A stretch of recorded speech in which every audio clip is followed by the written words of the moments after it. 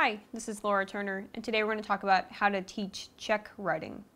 First of all, of course, you're going to want to use fake checks, not real checks, so you don't waste all of your checks, teaching your child how to write them. And the way to do that is quite simple. You can go online and find fake checks, images of fake checks that you can use. First, you're going to want to, of course, introduce the format of the check.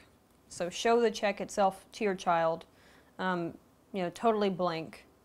And then you're going to want to introduce them to where they put the date, okay, and of course how to do that. And for children, learning things like this, is going to be sort of they've learned it once, they can do it again kind of thing. So if you tell them, you'll put the date up here and this is how you format the date, and then you can have them do it, you can have them practice it, and you can actually instigate scenarios in which you sort of sell things to your child that they're going to buy off of you. They're going to add up, you're going to add up how much these things cost, and then they can sort of have the experience of using a check without really using it. So get the date nailed down, get the amount of the purchase nailed down, so of course in the right hand corner and then written all the way out, and of course the paid to, if they're making a check out to the grocery store, for example.